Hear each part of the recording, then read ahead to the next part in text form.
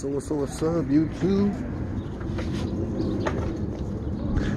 So I got Kano and the Shar-Pei loose at the moment, showing you how a dog with the ear crops is not any pain, any sadness.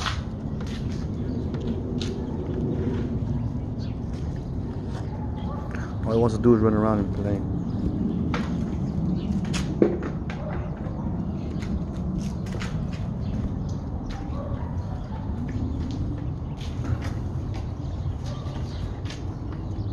As you can see, Kano's doing just fine with the ear crops.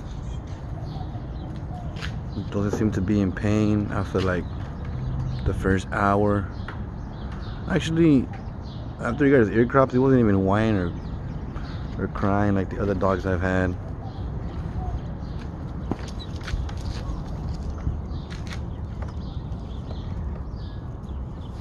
My other male, Shar-Pei, Chinese Shar-Pei, I've never heard of the breed. I recommend you guys to look into it. It's from China. I'm actually trying to rehome him. Kano over there like a statue.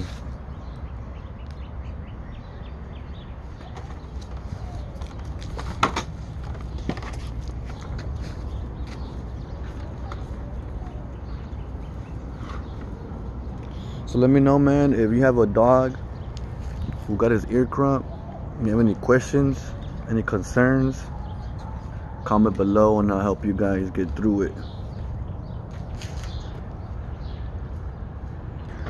Look at him, enjoying the weather and the sun.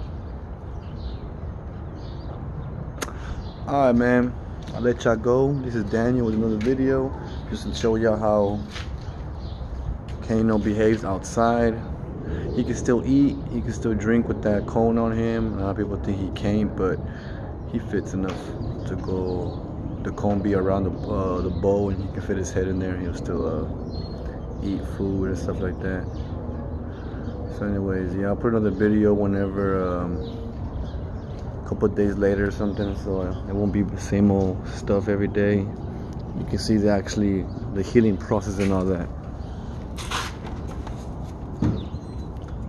Well, say bye to you. Say bye to Kano.